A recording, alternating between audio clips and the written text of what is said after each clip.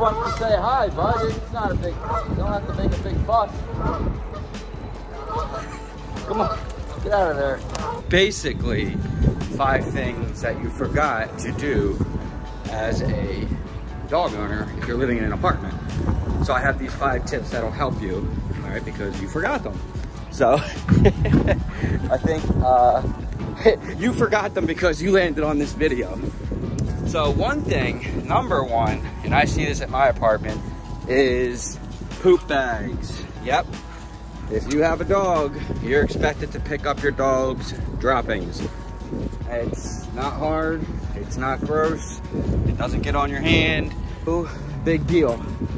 Over yonder is where Lee is. Should we go visit her? Surprise, Lee. Being far away.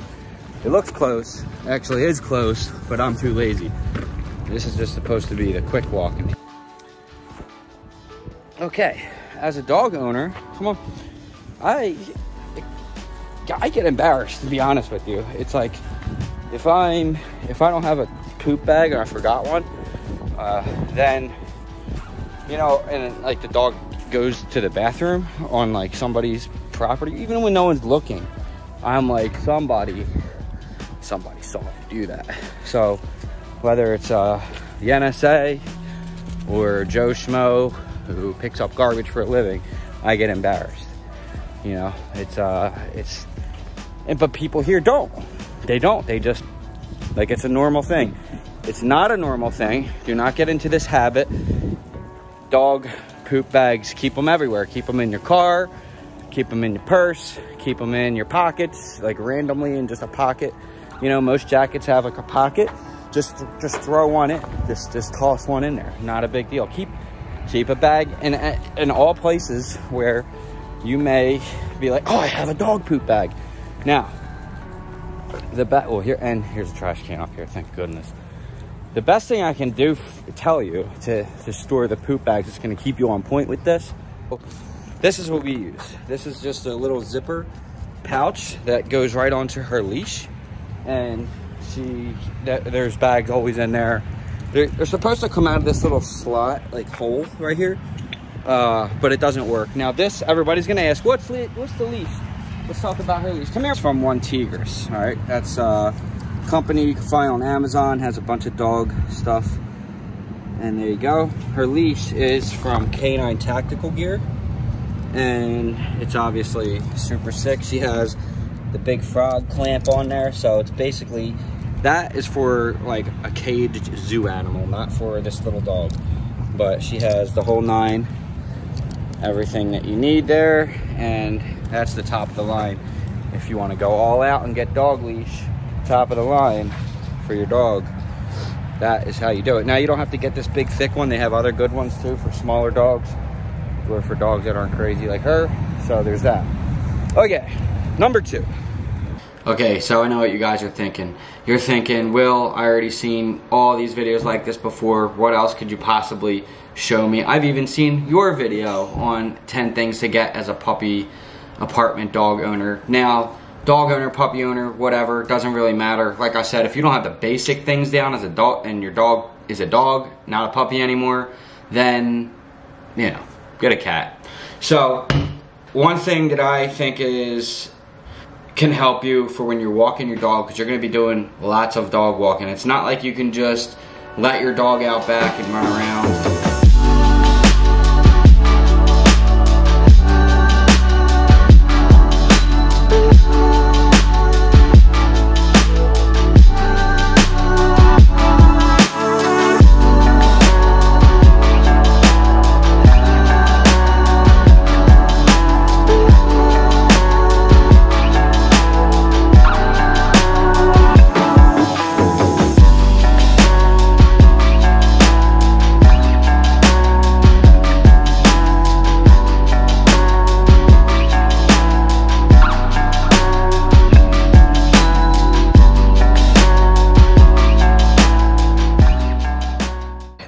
You know, that can be, it's a pain in the butt. You know, you have to get up, set schedules, you have to, you know, wake up in the morning, you have to constantly walk the dog, and that's fine. Now, people who just go out there to let the dog do the bathroom and then come in, it's like, you know, again, it's like, why'd you even get a dog? I know some people like me, I end up in this situation that wasn't kind of planned, so we're kind of in this apartment thing now for the time being, and it's kind of like, man, like I'm used to just being able to let the dog out and do whatever. So, but we make sure that she goes out for a good amount of time. We've been taking her to the dog park. Lee took her once already. We took her together, and you know, so there's that. But anyway, with all those dog walks and stuff, you know, their paws are getting really super dirty. There's a lot of nasty stuff going on out there, corona, all that other things like that. And you know, out here there's like a lot of Canadian geese, and there's seagull poop everywhere and stuff like that. So disinfectant wipes. This is a big one. So we wipe her paws down every time we come in the door. And so there disinfectant wipes, baby wipes, paw wipes. They have special wipes for dogs and stuff, whatever flushable wipes you want to get. But disinfectant wipes I would definitely include in there, other than just regular wipes, because, you know, who knows what they're stepping in. And, you know, wash your hands, wash your paws, you know, wash your paws, dog. So this goes kind of hand in hand with it, but this is another one because it's separate item. So this is a brush. These come in handy. This is her paw brush. This is the only thing I use with this is for before we come in the apartment. If they're really bad, I will take her out on the deck and I'll brush her nails. It's basically for her nails. You don't have to use this one, but I find this to work pretty damn good. And it gets all the dirt out of her nails, and your stuff gets all clogged up in that little fang nail and everything. So this works really good. And so the brush and the wipes, there's 2 and 3. So for number 4, this is something that you probably hear maybe sometimes, but storage is a big thing. When you live in a little area like this, make sure you have a place for everything. A place for them to sleep, a place for their toys, a place for the food, a place for their treats. We have like a designated cabinet for her. We have her main food storage, which is over there on the ground, and it's basically it goes in there. I was just messing around with some stuff, so it's kind of all over. But you know, everything has a place. So when you do that, you utilize your space in your apartment better, and it's also easier to like wake up. You know, you don't have to like, you know, just lift the lid for the food. It's in the fresh bin. Dump it in the bowl, and bang. I do got a video coming out soon. If you guys like this content so far, make sure you go ahead and subscribe and like. I have a video coming out on how to fresh. We're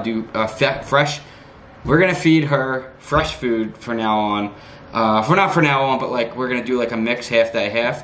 So half day kibble, half day fresh food. So vegetables, chicken, rice, stuff like that. So we're putting her on a new diet. So make sure you subscribe, like, hit the bell for notification. If you want to be a Patreon member, that's the best way to support the channel. All those links will be below. You guys know how to like, you know how to subscribe.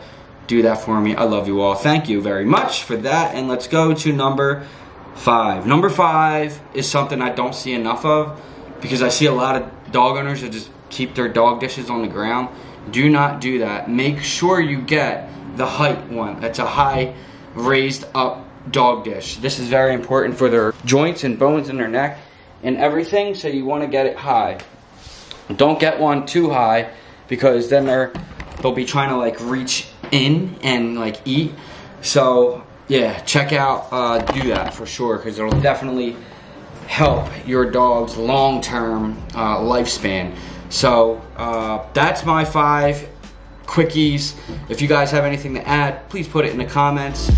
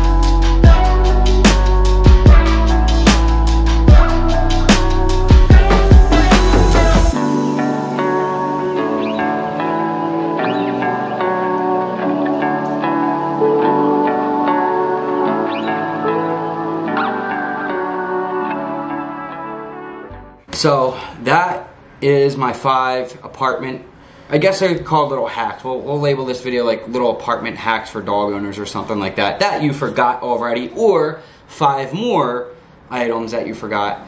I don't know how I'm gonna label it yet. Either way, thank you all for watching. Like, share, subscribe, Patreon link below, as I said before. And until next time, I love you all. Peace.